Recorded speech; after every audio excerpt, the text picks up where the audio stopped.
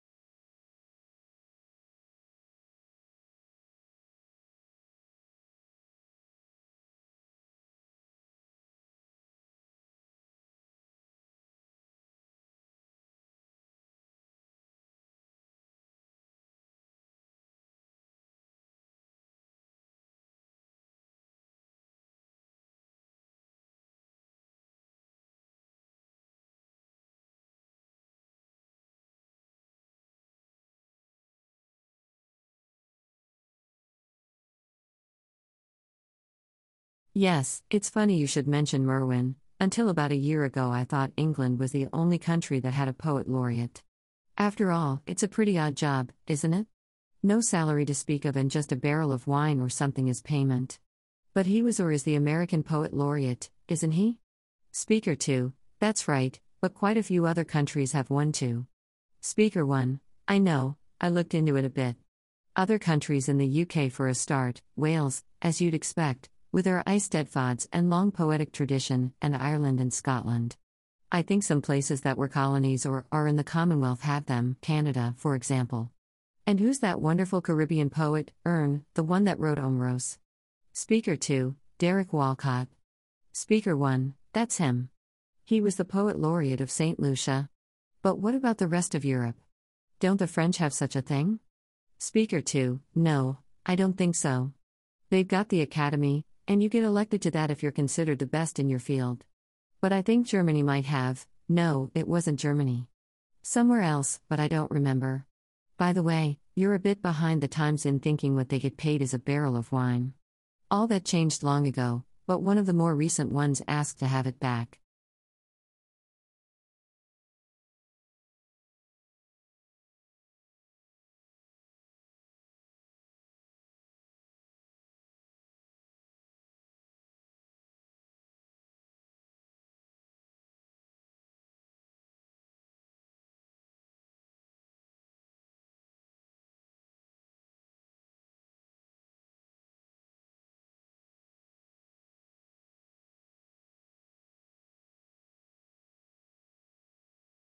It is difficult to know how to place Montesquieu if you're the kind of person who likes to categorize. Historian, political philosopher, sociologist, jurist, or, if you think the Persian Letters a novel, a novelist, he was all these things. Perhaps, as some have, he could be placed among that almost extinct species, the man of letters. The books that make up the spirit of the laws have had the most influence on later thinkers, and in them, as in his equally great considerations on the causes of the grandeur and decadence of the Romans, he makes his underlying purpose clear. It is to make the random, apparently meaningless variety of events understandable. He wanted to find out what the historical truth was. His starting point then was this almost endless variety of morals, customs, ideas, laws, and institutions, and to make some sense out of them.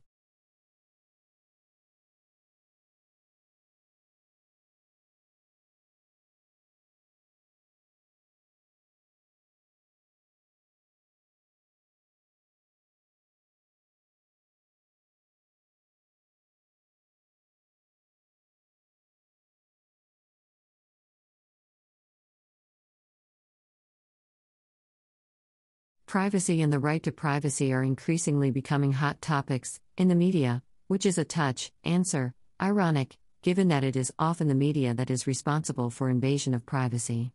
This is not just about those whose careers put them in the public eye, but ordinary people who through no fault of their own have come to public notice because of some event that has attracted the attention of the media. It might be that a member of their family has been imprisoned for some crime, rightfully or wrongfully, or perhaps they are the victims of some natural disaster. Some people argue that those who have chosen to be in the public sphere, and have teams of public relations, people to make sure they get as much public attention as possible, actors, rock stars, politicians and the like, have given up their right to privacy and get everything they deserve.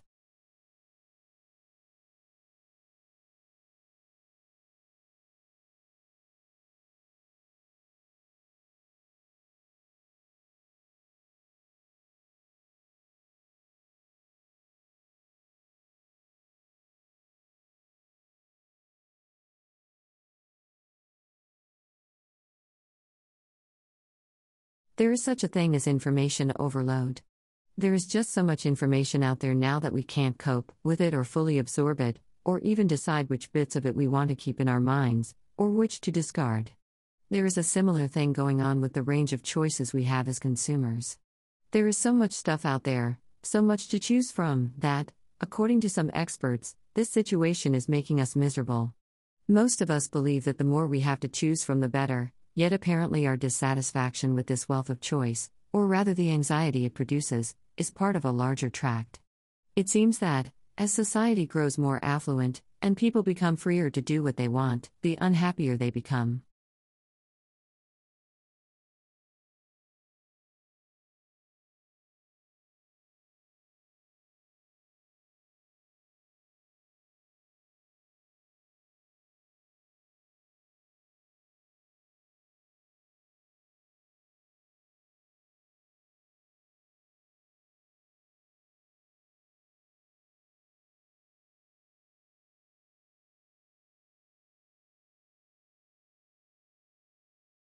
All whales, dolphins, and porpoises are social animals, although the degree of sociability varies greatly from one species to another.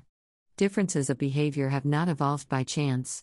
Living in close proximity to other animals has certain costs and benefits, so we can expect the group size adopted by a species to be the most suitable for its environment and lifestyle.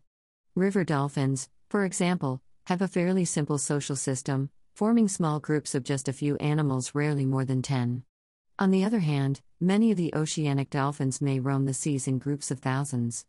Also, there can be differences within species, for example, with sperm whales, females and juveniles form groups while adult males are solitary. Some of the reasons for living in groups include greater efficiency in searching for and catching food, benefits for mating, learning, defense, and sensory integration. Now, sensory integration is the means by which each animal contributes to the information gained by the group as a whole, and this plays an important part in defense and in the search for food.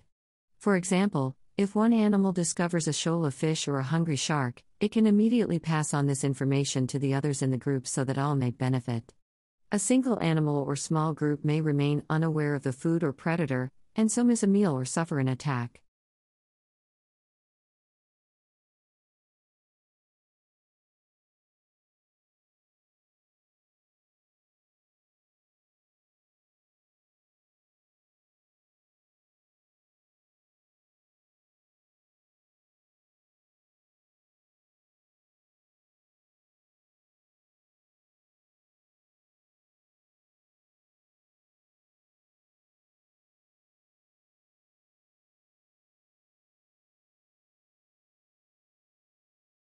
The basic English person's diet in medieval times was made up of bread, cheese, and beef, while ale was the drink for all ages and social classes except for the aristocracy, who drank wine.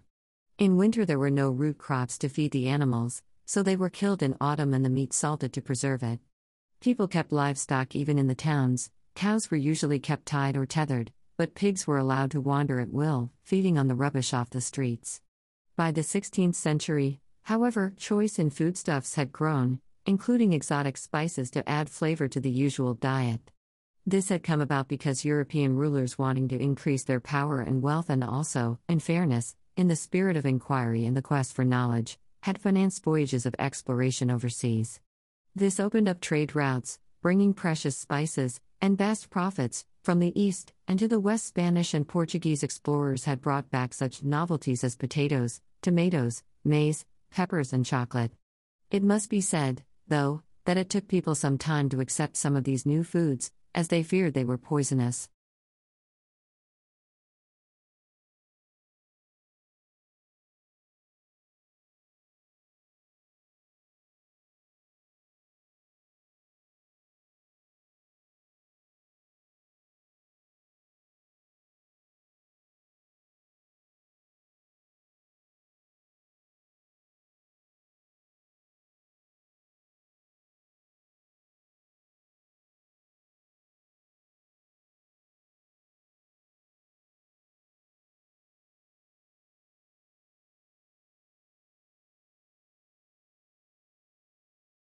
When you first examine something under a microscope, say a leaf from a plant, you're amazed at how much detail there is, and it's detail that you simply cannot see without magnification.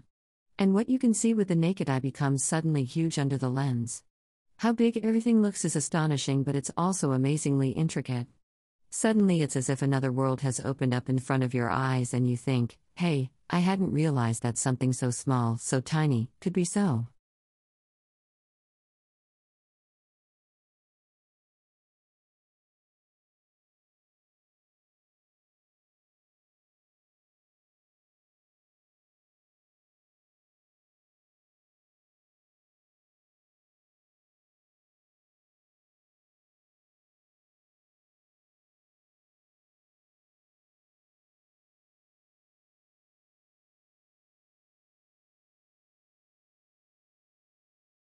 Ah, sleep. There's nothing better than a nice, long, uninterrupted. Ah. I can't sleep when there's. But do you ever notice, noise doesn't wake everyone? Now scientists have a better idea why. Because sound sleepers show a certain brain rhythm when they doze, findings published in the journal Current Biology. To study the brain waves of a good night's sleep, scientists invited volunteers to snooze in the lab. While the subjects caught some Z's, they monitored their brain activity. They then subjected the sleepers to noise. And they found that those who were able to slumber straight through all this showed more short bursts of faster brain waves. This activity, the scientists say, is the brain's way of blocking out the and the while you're trying to rest. The scientists don't yet know of any way to boost those sleep-saving brain waves. So until then, shut the door, make sure the late show's on a timer, and try to have sweet dreams.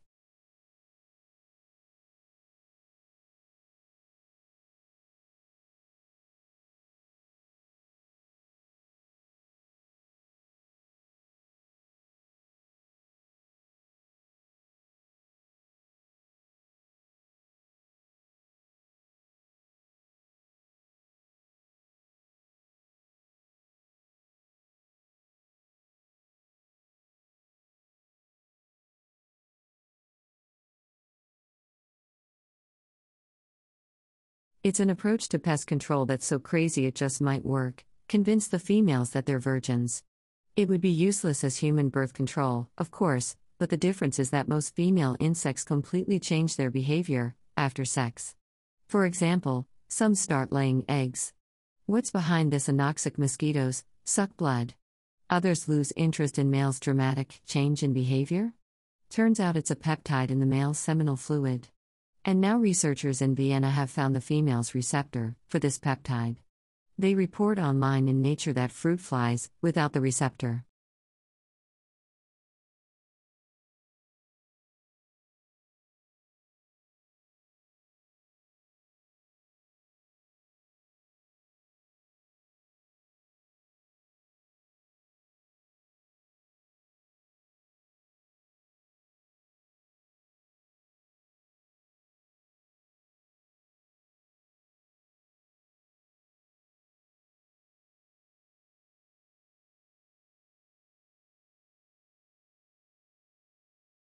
Business majors learn valuable skills from leadership and entrepreneurship.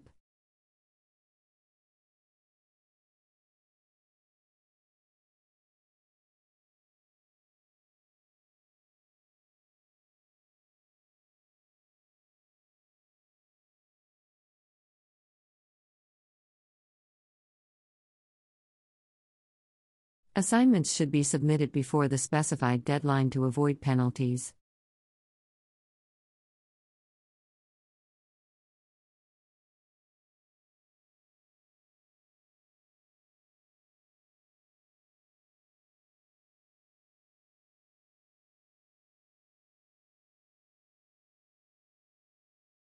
Maintaining good health is essential for a productive college experience.